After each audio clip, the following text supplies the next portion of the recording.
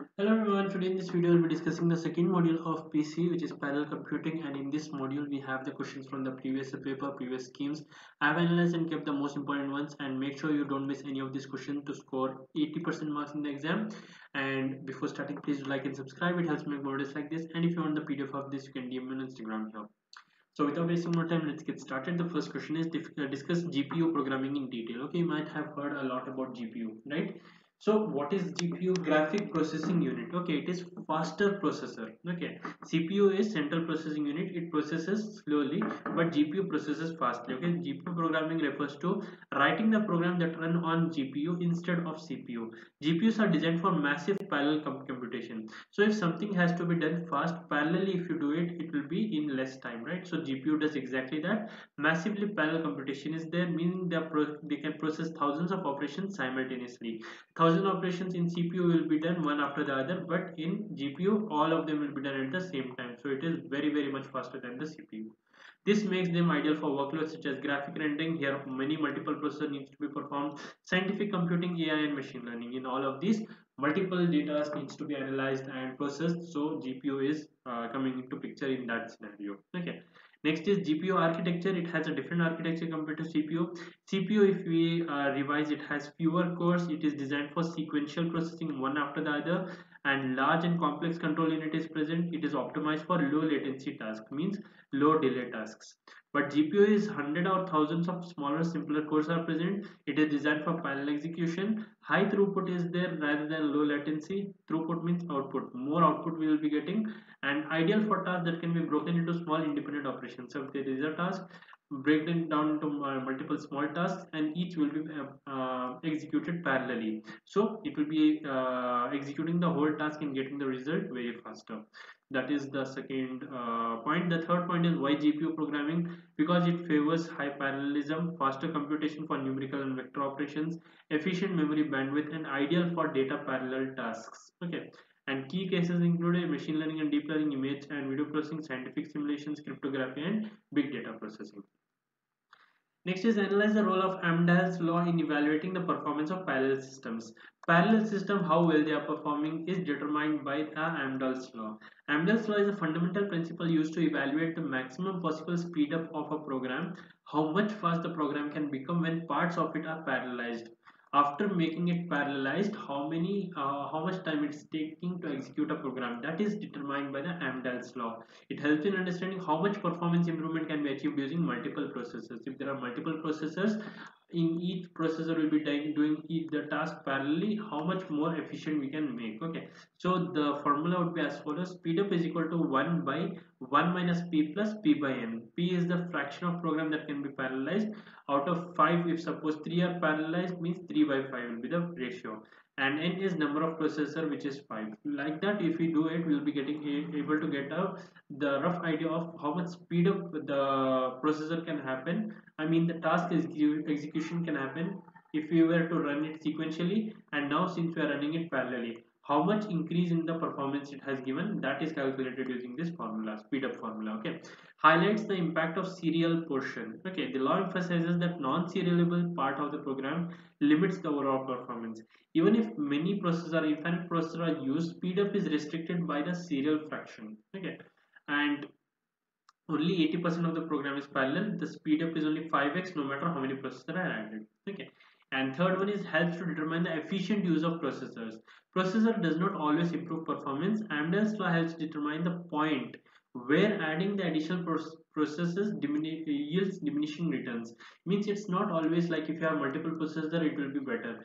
The point in which you need to have multiple processors, that is the most crucial point. Okay, because the point matters. If you're putting it in the start or the end or in the middle, based on that the performance also affects, because each will be having a different level of tasks. Okay, so useful for algorithm and system optimization. It evaluates scalability of the parallel system, how much higher we can make the product as by this analysis, and it guides the architectural decisions to choose the processor count, balance the systems, and evaluate whether certain applications benefit from the parallel hardware.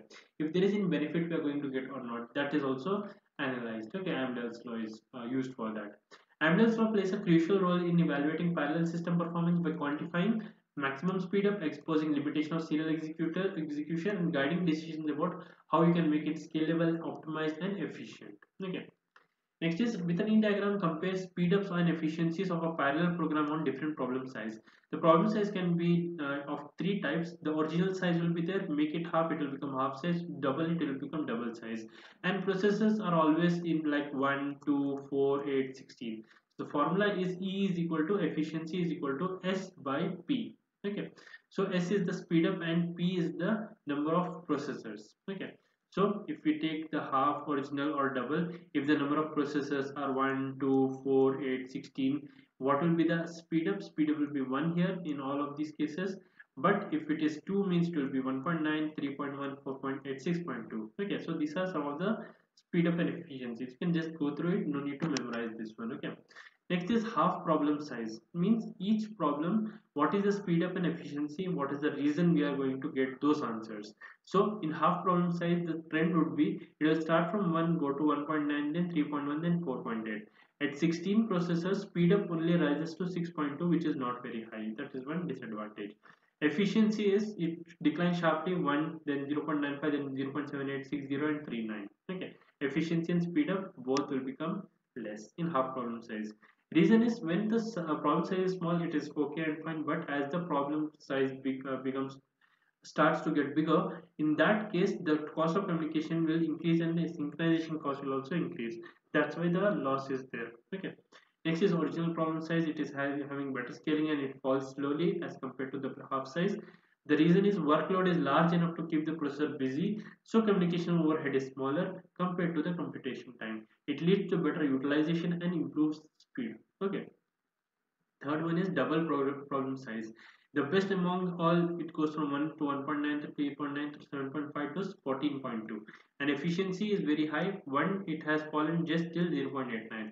So why it is so? Because large problem size means more computation, less relative communication overhead, and threads remain fully utilized. So parallelism will become more effective if these parameters are there. Okay. So overall comparison also given here. Can go through it. The conclusion is as the problem size increases, both speed up and efficiency improve. And this demonstrates a key performance principle. Larger problem size leads to better parallel performance because computation increases while parallel overhead stays roughly the same. In parallel, the computation will increase, but the time taken for one execution or 1000 executions, it will be same because everything is happening parallelly. Okay. So this is the graph for each of the different types of sizes. The x1 is the half size, plus 1 is the original size, and the dot 1 is the double size. Okay. So number of processors as they increase, the speed up will also increase, and the highest increase is in the double size one. Okay. The decrease can also happen in the same way of different font sizes. The increase in the speed up and the decrease in the efficiency. That means not decrease actually. How much efficiency it is there? As close as it is to 1, that is the more better one, like that. Okay. So as and more it goes down, down means it is having lesser efficiency. Okay. Next one is explain input output in MIMD systems. In multiple instruction, multiple data, how do you take the input and output? Each processor in MIMD system can perform its own input and output operations. It allows to read different input data, access separate files, and generate independent outputs. Okay, that is the input we need to provide. Shared resources will be there: IO disk, file system, memory buffer, where all of the components come together, and then they will be using those resources. Okay. Synchronization is there. Like many cases, processor needs to perform the lock operations, semaphores, and barriers in order to have the synchronization between the data. Okay. IO bottleneck is nothing but input-output operation where it is one point where it is going to block and cause more waste of time. That is called as bottleneck. So the bottleneck to reduce, we can use caching, or we can use the double buffering, or we can use parallel file systems. Parallel input, output, and file systems. Modern MIMD offers the use of the modern MIMD system often use parallel file systems such as Lustre, GPFS, and HDFS. These are the files which are stored parallelly and accessed also parallelly. Okay. The next question is explain scalability in MIMD system. Okay, scalability means how much we can increase or we can accommodate more or make the uh, size more. Okay, so what all we can do, that we'll be discussing. Okay, so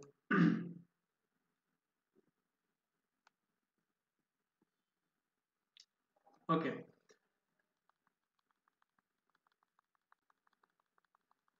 see, in the discussion of MIMD parallel processing performance, scalability has far more formal definition. That means there is a formal definition which you need to keep in mind. Suppose we now increase the number of processor threads, means how many processors are happening and the threads are happening. If we increase that number, then in that case we find a corresponding rate in the increase of the problem size, so that the program always has efficiency E. Means if the problem size increases, based on that we increase the number of processors performing the operation, such that if we combine both of these, efficiency which we will get, that remains constant.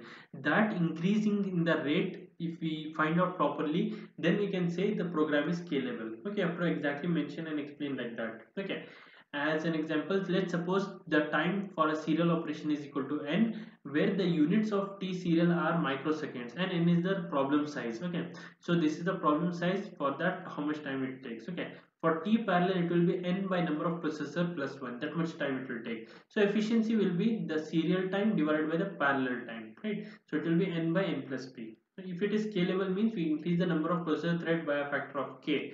If you want to find out the factor x, we need to increase the problem size by, so that e is remain unchanged. So the problem will, the final equation, it will become as kp, the number of threads processors, and the problem size will become xn. So it will be xn by xn plus kp. Okay, if you find out this, we'll be getting the efficiency here. Okay, that is about the scalability in MMD systems. Okay, there few definitions are there. You need to know what is T serial, T parallel, speed up, and efficiency.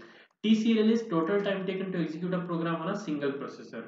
T parallel, time taken to execute the same program using multiple processors simultaneously. Speed up means measuring how fast a program runs when it is executed on multiple processors. That's nothing but T serial divided by T parallel. This division is equal to speed up. Efficiency indicates how effectively available processors are being used during the parallel execution. Okay. Last is a numerical, which is a parallel algorithm takes 4 seconds. Okay, so T parallel is how much? It is 4 seconds on 8 processors. So P value is equal to 8. Like that, you have to keep on mentioning. Sequential version takes 32 seconds. Means T serial is equal to how much? 32 seconds. Find speed up efficiency. Speed up formula, just now we learned, it is T serial by T parallel.